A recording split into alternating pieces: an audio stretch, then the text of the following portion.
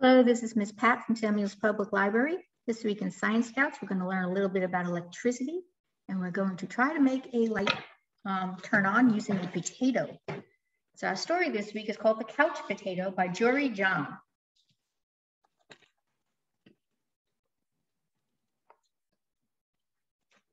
It says, I am a potato, not a small potato like my brother, not a sweet potato like my mother, not a mashed potato like my Uncle Stu. I am a couch potato. Oh yeah, it's true. My favorite place to slouch is on the couch. I spend all my free time sitting in the exact spot. Why would I ever leave this comfy, cozy couch? It's got everything a potato could use. See, I have this, and this, and this, and one of these, and these, and this, and that, and these. Oh, and this. Check it out. This button activates a gadget that fetches me snacks whenever I want. Bam! Impressed? And I don't have to move an inch. Much easier than going to the kitchen. If the most important thing in life is to be comfortable at all times, then I think I've got it all figured out. But wait, there's more. I haven't revealed the absolute best part about my whole setup.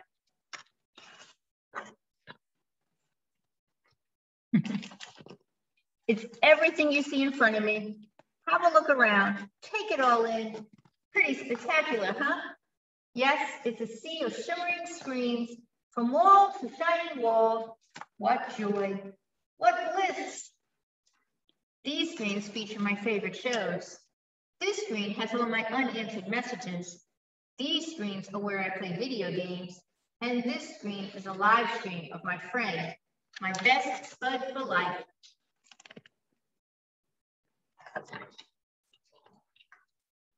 This is how my pals and I spend quality time together.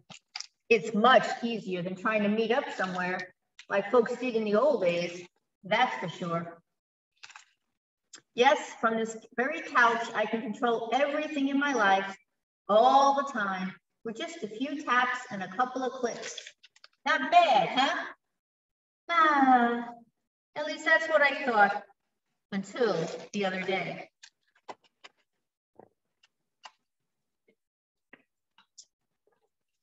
Everything went dark. Look out, coming through. Whoops, oh, ow, whoa.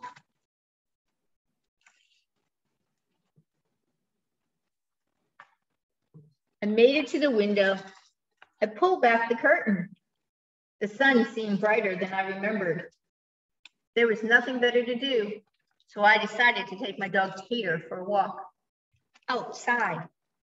It had been a while.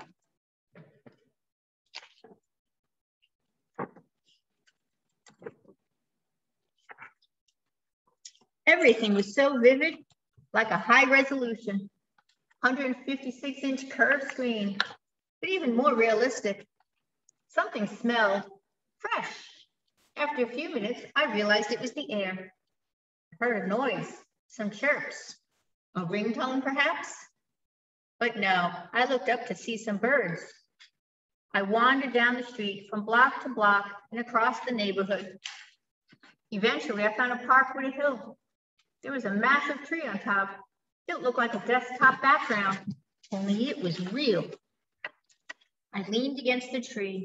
It wasn't as comfortable as my couch, not even close. But after a while, it wasn't so bad.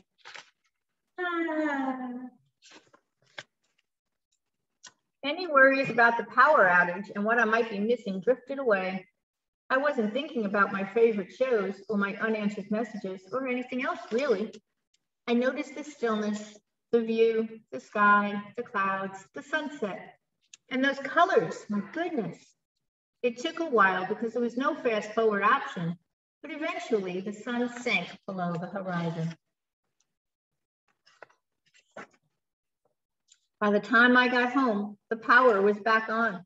I sat on the couch. Whew! I hit the button to brush my teeth. I pulled the lever to change into my pajamas. I turned the knob to watch a bedtime story. Then I noticed my reflection in one of the screens. I wondered how much of my life had been spent in this very spot. It was then and there that I made the decision to peel myself off the couch a bit more often, maybe every day even.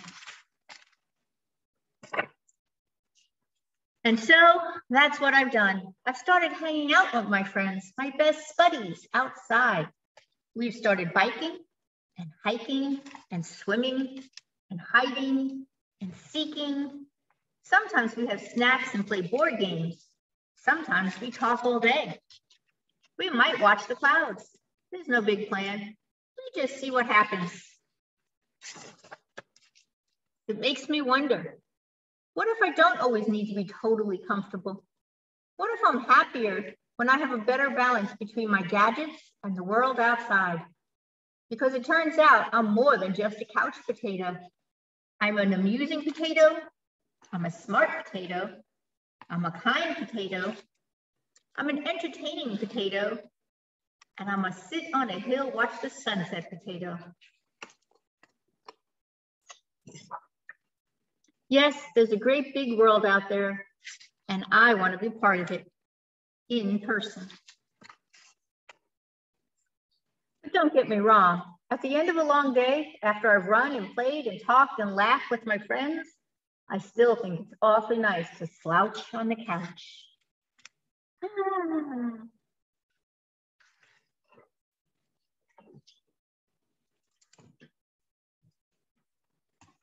All right, so he found out what happens when the power goes out and he has to get up off the couch.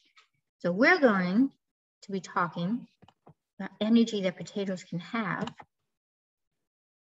and what they can actually do for us. Right, we're going to talk about electricity.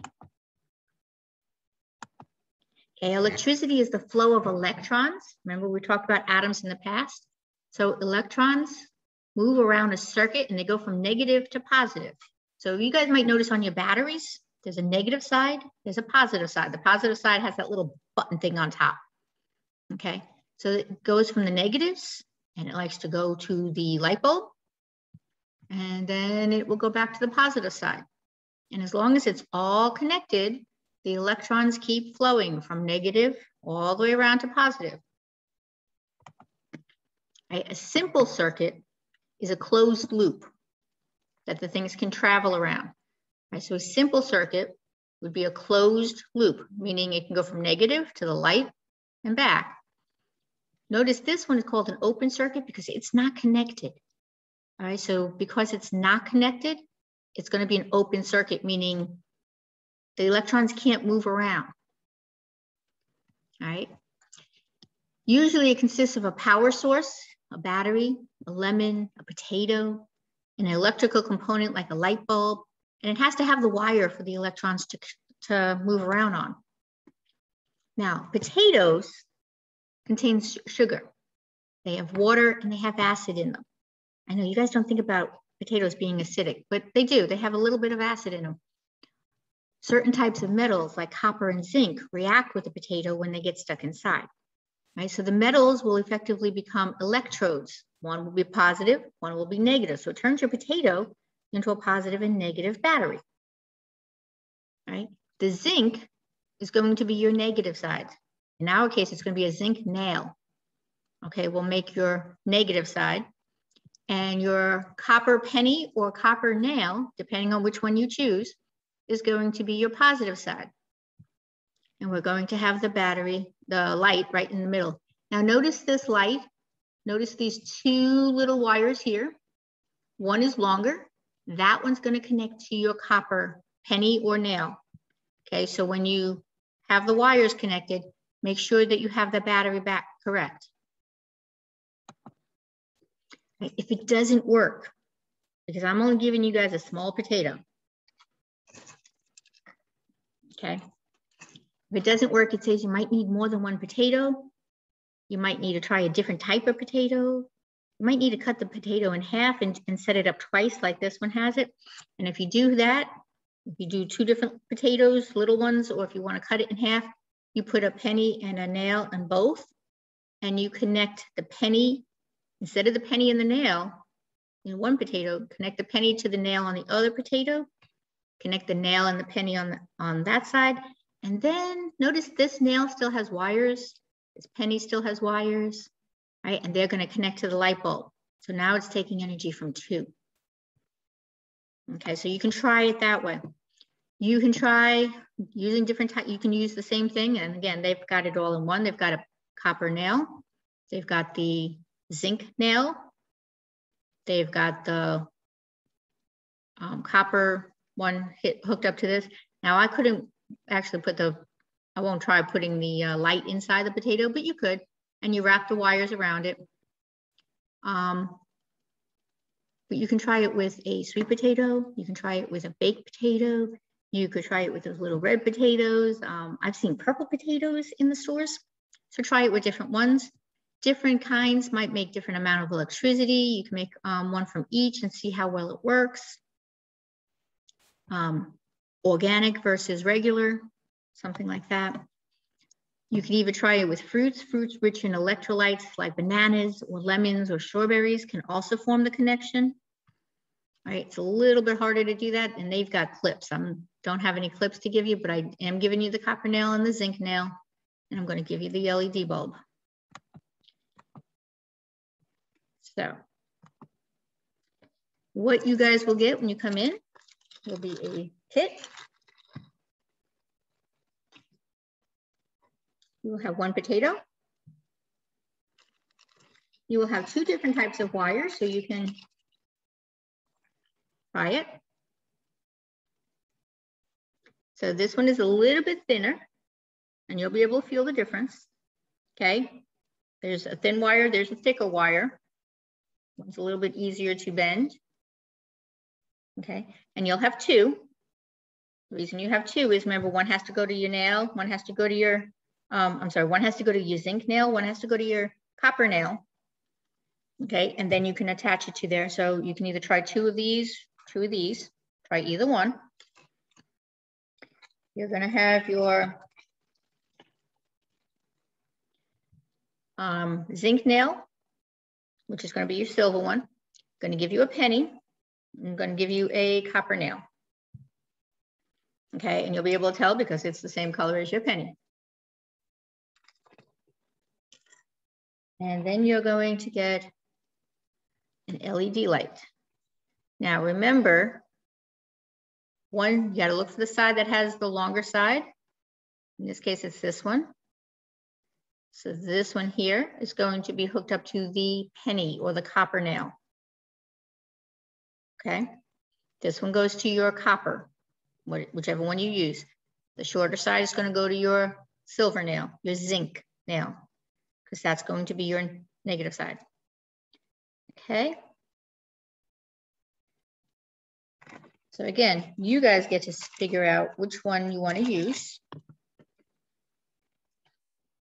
And if the potato doesn't work, you can cut it in half and set it up 2 different ways.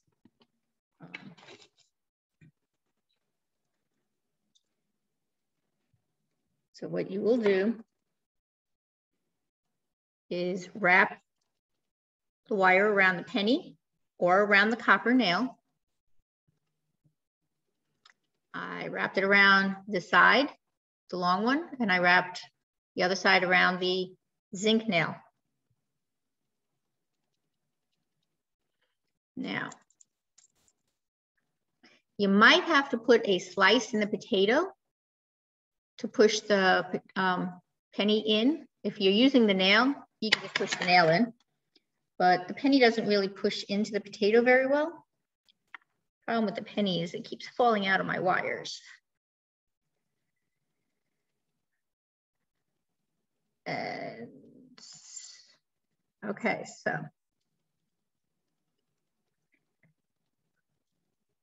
it flickered, but it's not quite, all right? And that's one of the ways you can do it. And again, if you want to try it with a second one, or you can cut this in half.